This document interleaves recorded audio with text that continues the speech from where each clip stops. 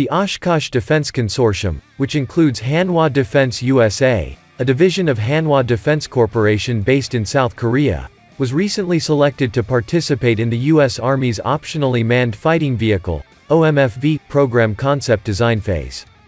Hanwha Defense Australia, HDA, another division of Hanwha Defense Corporation, will also support the Oshkosh Defense OMFV Consortium. The Oshkosh Defense OMFV concept leverages the proven capability of Hanwha's Redback chassis.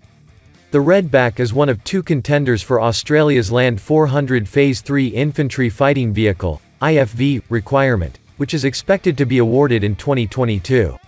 While the OMFV and Land 400 requirements are different in some elements, many of the advanced capabilities could apply to both programs, said Richard Cho, Hanwha Defense Australia Managing Director.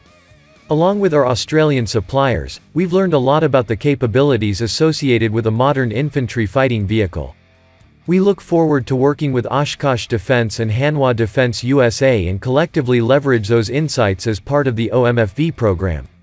Hanwha Defense Australia will also deliver a Redback to the Republic of Korea, ROK, Ministry of National Defense to undergo a performance evaluation that will inform the Korean Future Infantry Fighting Vehicle program.